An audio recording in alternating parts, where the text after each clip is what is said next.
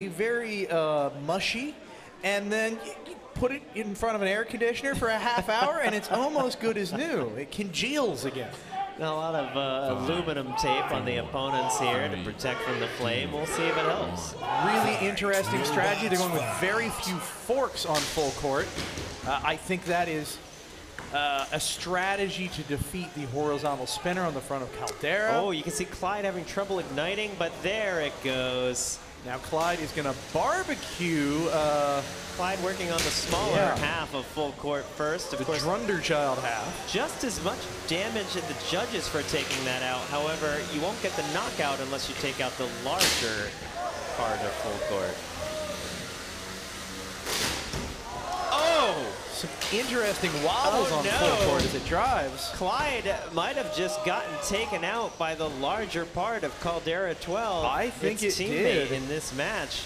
That fire is not supposed to go out until it is completely out of gas. Took a big hit from Caldera 12 accidentally, and that could cost Caldera if this does make it to judges. Yeah, that weapon on Caldera is going to have a really hard time with full court. The center of that robot is so flexible and can absorb so much punishment.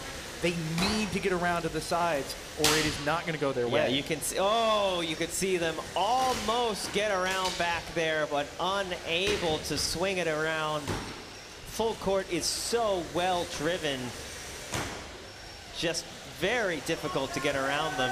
I wonder if they should go after the smaller section of full court to even the score. It's definitely an option, but it's and not. There they go. Yeah, they hurt you, I suppose. Yeah, that will count for points. That will be a big deal. Plus, we can see for sure there's some left side drive damage on full court right now. It's going to give them control. It's going to give them aggression by going after that smaller one, which is now running away, which isn't going to look good for full court and the judges. So great strategy here, I would think, going after that smaller robot. We'll see if it pays off, and they get a big hit on the backside of full court. Exactly what they were going for. So much aluminum tape is being ripped from that robot and strewn about our arena. We're going to be cleaning it up for days. It sticks to everything, Adam. And that does count as cosmetic damage. It's a little bit functional, I guess.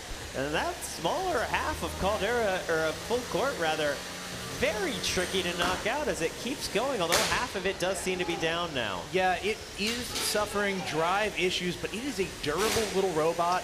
That's what Nate Franklin has capitalized on. Full court looking a little bit less maneuverable than it had been. Now, Caldera 12 has gotten multiple direct hits on the back of full court's chassis, which is exactly what they're going for. Yeah, but let's be honest. No part of full court is a pushover. You hit anywhere, and it is still well armored. But they've taken out, it seems like they've taken out the smaller half here. Yep, we're going to be going to the judges. This is a close match. There is a lot to weigh here. Damage, control, aggression, each one of those categories has a strong argument for either robot. First half was really